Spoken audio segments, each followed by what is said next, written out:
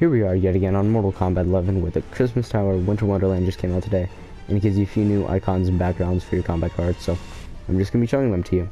First off is the collector's, or like a devilish look with, looks like jingle bells at the end of his ball and chain. Then we have my personal favorite, Raiden, with some Christmas lights. We have Santa Jax, and then Cassie as an elf. Backgrounds, we have Goro's lair with Goro's skeleton having a Santa hat on. Then we have Lushi Dragon Grotto with some Christmas lights. And last but definitely not least, looks like we have a naughty nice list. And just show them off again with a bit more visibility.